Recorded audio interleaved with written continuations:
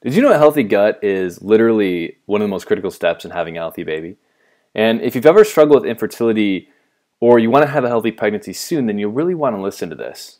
I'm Jordan Reasoner, and today I'm going to share a clip from a recent interview I did with Christa Orecchio, a clinical nutritionist and holistic health counselor and a fertility expert. And she's going to dive into the gut-fertility connection and some of the simple steps to improve your gut health to have a healthy pregnancy. Let's listen in.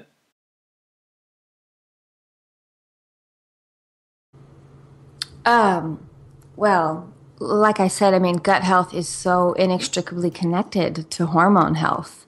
And that is the foundation of your house, the center of the human universe.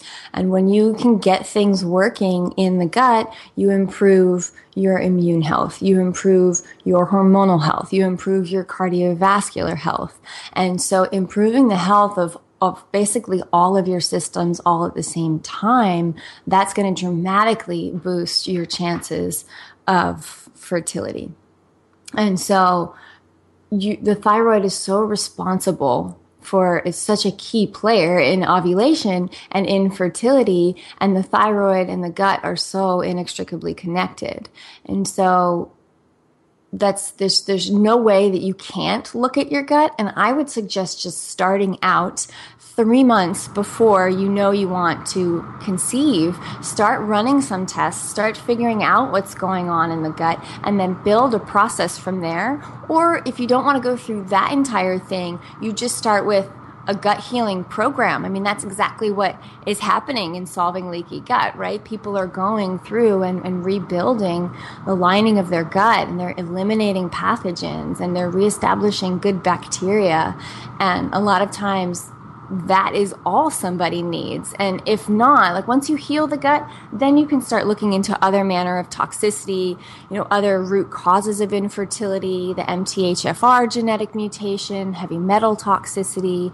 You can start looking further if there's a problem after that. But 80% of the time, if you can heal the gut, then like you said, you start having regular cycles and you feel just so empowered that your body can work and is ready to have that safe environment to create a new life.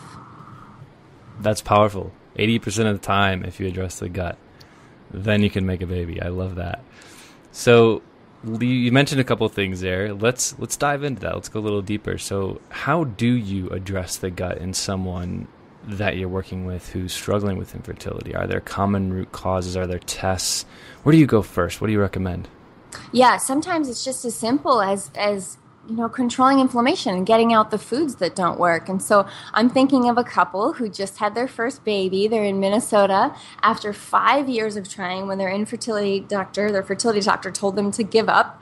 And now they have their first son, and they were pretty much as simple as really just getting them off of that standard American diet and running food sensitivity. I just ran an IgG panel on both of them to check their food sensitivities, and then we really started to remove everything that didn't work for them. And of course, I feel like every single woman, man as well, who wants to conceive should get off of gluten, because it's pro-inflammatory and it's not good for the gut. It's not good for the hormones. And so really getting them off of the foods that didn't work for them and then repairing the damage to their gut and putting them on anti-inflammatories and really boosting their hormones. It was as simple as that. And so it took them about 6 months to get pregnant. So that's where I would always start, is really looking at a food sensitivity panel, seeing what works for someone. If they've been struggling for a really long time, or if they have, let's say, PCOS, then I'm definitely going to run a stool test. And so there's 2 different ways that you could do that. One is I like to work with BioHealth and run between a 6 and an 8 day stool panel to get a really good sampling of the colon versus, let's say, your MD might just check you for 1 or 2 days. And so there are no tests that are that long. I have people collect 2 samples from 2 different days and put them in the same container, so they kind of double up. And so that improves our accuracy of finding something. And then once we know what's happening, and if they have a parasite, you've got to figure out basically, the pathophysiology physiology of it and its behavior, and then you can start to eradicate it. And I do that usually with a twofold process, which is, the Eastern approach is build up the health of the body and you don't have to worry about foreign invaders.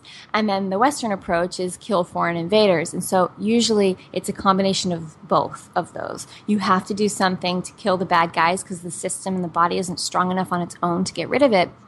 But then you strengthen the system, and this is where, you're preparing yourself for pregnancy. It's never just about, getting rid of excess and toxicity. It's always about strengthening, nourishing, building, really thinking about you're going to be nourishing another human life soon. So it's about kind of the combination of both of those things.